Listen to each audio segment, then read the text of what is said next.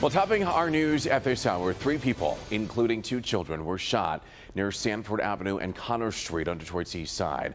We have learned that the man was killed. This is video from the scene that you're looking at right now. The children, a 14-year-old boy and a 10-year-old girl, had to be rushed to Children's Hospital. Local 4's Sean Lay joins us live now this afternoon. And Sean, let's start with the kids. How are they doing right now? This is just a tragedy. Police are calling the kids' injuries non-life-threatening. They were rushed to the hospital.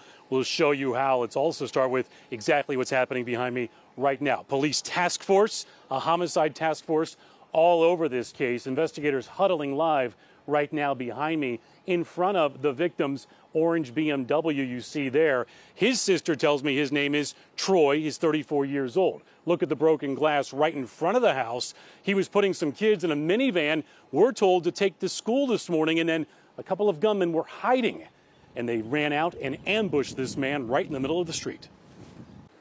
Sources tell Local 4 this was an ambush. 2 gunmen dressed in all black, hiding in a vacant home directly across the street from the victim's home this morning.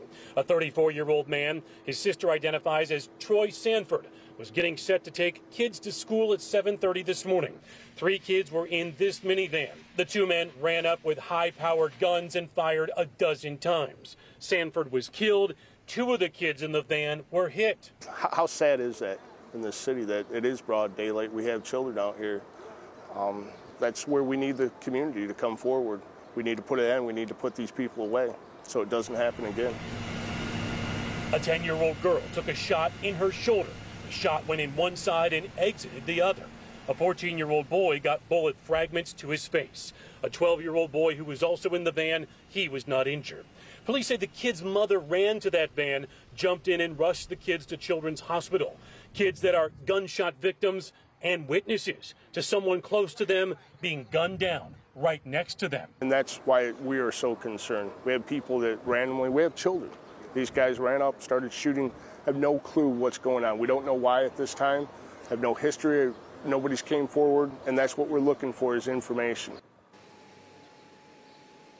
Back here live, and that's what's happening right now. Police trying to develop that information. 2 major questions remain. Why was this man, Troy, targeted here today in front of those children? And secondly, who pulled the trigger? 2 men wanted right now, but the only description police are going with that they have, 2 men dressed in black, carrying guns, running west here on Sanford. I can tell you, Rev Rod, police found a little bit of home security footage that they're analyzing, but it doesn't show the men wanted in that video right now, but they're still going over it. Back to you. And then such a vague description. Hopefully a neighbor heard or saw something that can help police track these guys down. Sean, thank you.